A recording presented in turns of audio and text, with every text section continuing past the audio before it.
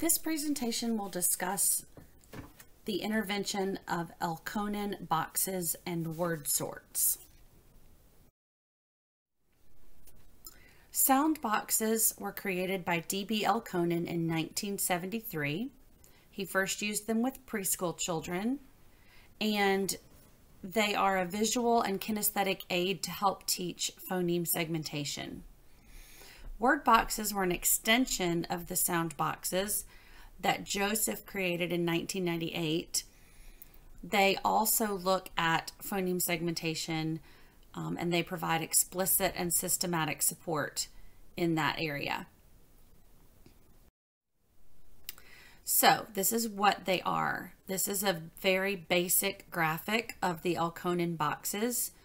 There is one box for each sound. There is not a box for each letter, but a box for each sound. So it's an intervention that is designed to strengthen phonics skills. It helps children segment words into sounds and targets one-to-one letter correspondence. So when you're looking at sound boxes, students would slide a token under the boxes as they articulate the sounds. And then if you're looking at word boxes, students would move like plastic letter tiles into the boxes while they're saying the sound. So it's often called a say it, move it intervention. When can you do this? You can do it 3 times a week for 10 to 15 minutes, and then progress monitor 2 times a month. And then it's discontinued when the child scores at benchmark for 3 consecutive progress monitoring sessions. And it can be used from preschool through 1st grade. This intervention can be done with a whole class, with a small group, or one-on-one. It can also be done in either general education or special education setting. And it's recommended for children who do not meet benchmark in letter sound fluency, phoneme segmentation fluency, and or nonsense fluency. And so you can see here in this picture that they're using tokens accompanied with a picture to slide the sounds into the boxes. So why should we use this intervention?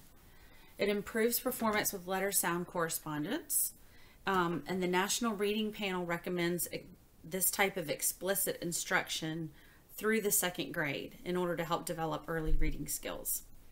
This intervention is simple and effective and low cost. It is hands-on, so it's a visual. It provides that visual aspect and the kinesthetic aspect to help all different kinds of learners.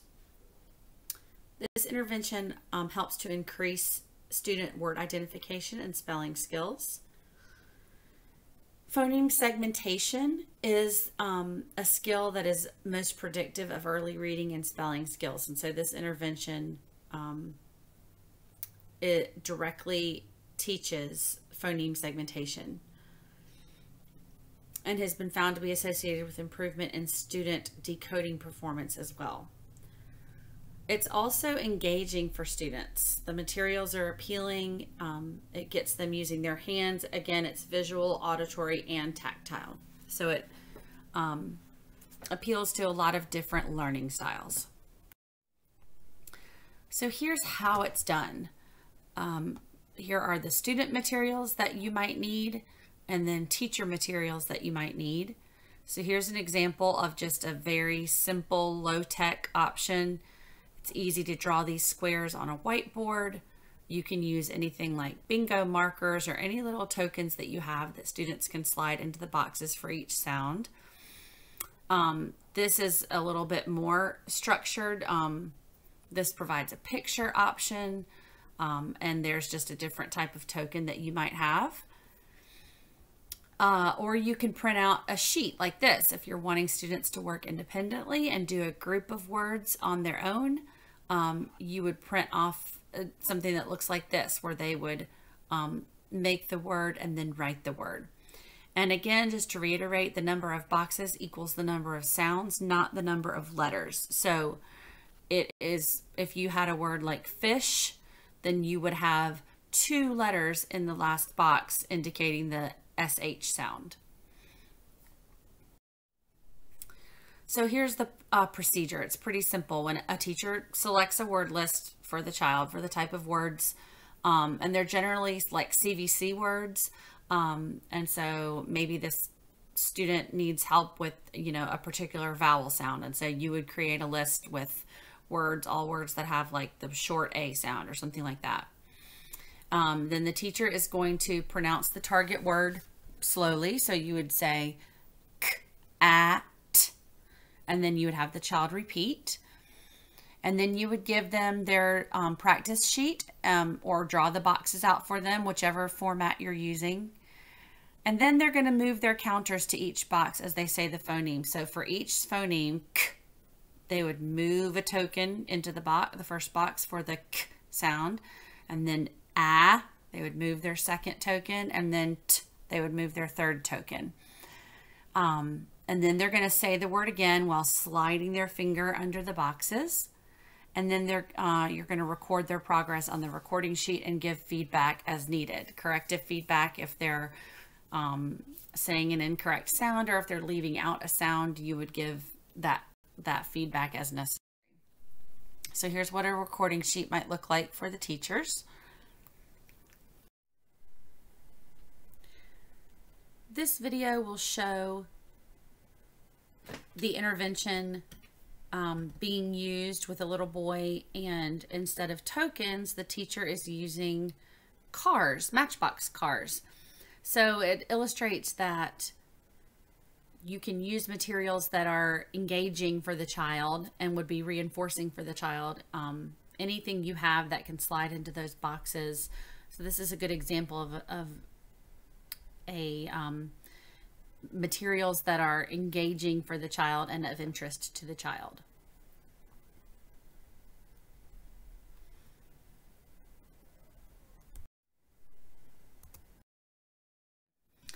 Here is the fidelity checklist. So up here, you're just going to make sure that they have the materials that they need and that the teacher has her appropriate materials. And then some steps for the intervention to make sure that the teacher is following so that all aspects of the intervention are covered.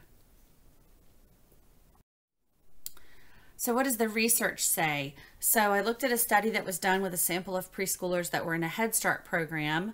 And after using this intervention, there was improved baseline levels of performance on phoneme segmentation when it was accompanied with that guided practice and the modeling and the corrective feedback, sort of like we saw in the video. And then I looked at a study done with intellectually disabled students, and after using the intervention, there was an increased baseline condition for word reading and spelling. And then this intervention also helped them to maintain their performance in identifying and spelling CVC words after repeated exposure. Another study was looking at the effects of word boxes, and they showed an improvement on reading and spelling words, as well as a maintenance of those words for up to 7 weeks. And then in general, children who received the word box instruction significantly outperformed those who received the more traditional phonics instruction. I read another really interesting article that looked at technology considerations, and with the age that we're living in and everything virtual, and children are so technologically savvy, I thought this was an appropriate and interesting aspect of this intervention to look at. So it was a study that looked at whether the iPad supported word box intervention could improve decoding and promote task engagement when compared to just the standard word box materials. So you can see there were 3 elementary students that they looked at. They used an iPad app that's called Build a Word, Easy Spelling and Phonics. So 2 out of 3 students had a higher number of letter sounds correct per minute when using the iPad. 2 out of 3 students had increased performance on next day retention when using the iPad. And then all of the students had a higher percentage of time on task during their interventions when they were delivered on the iPad. So this is definitely an area of research that is still emerging, but the results do indicate the need that there might be a need to differentiate the instruction. And so some students are going to respond to the intervention better when it's, on an iPad or something to help with their time on task. We should be careful to consider, which apps we're selecting. The article mentioned that, not all apps are created by teachers, by educators. And so we just need to be careful when considering which ones we're selecting to make sure that they are valid, that the research behind them is valid and reliable. And then it would also increase the efficacy when, if you do decide to use the iPad or some type of technology or app to use this intervention, that the teacher continues to monitor and provide encouragement while they're using. So it's not something, it's not going to be as effective if you stick a kid in the corner with their iPad and never, pay attention to what they're doing or how they're using the intervention. So just because it's on an iPad doesn't mean that you don't have to monitor and provide that encouragement while they're using it. So here's just some things that I found on Pinterest, just various ways that that the boxes might look in your classroom. So from very simple, we all have, cubes in our room. You could easily make this mat on construction paper and laminate it for future use. This is using a tens frame, which we use in math all the time. And so you can change it up and use it for this intervention. You could also pair pictures, and sometimes you'll see Elkonin boxes shaped like this. So this would be the shape of like if this were drop, because the D is tall and the P is low. So it helps students with letter formation as well. And then again, using the pictures with the tokens. And then this is using like letter tiles. This looks like a memory game. You might use pictures from a memory game and then letter tiles, and then having them color coded for vowels and consonants. And then there's my list of references.